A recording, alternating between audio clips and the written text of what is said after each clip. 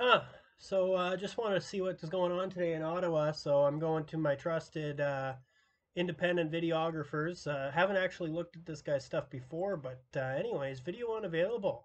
Channel is with less than 1,000 subscribers. We limit the number of live viewers. He's got 3.6 thousand likes there. He's got 4.26K subscribers. He's got 1,700 watching now.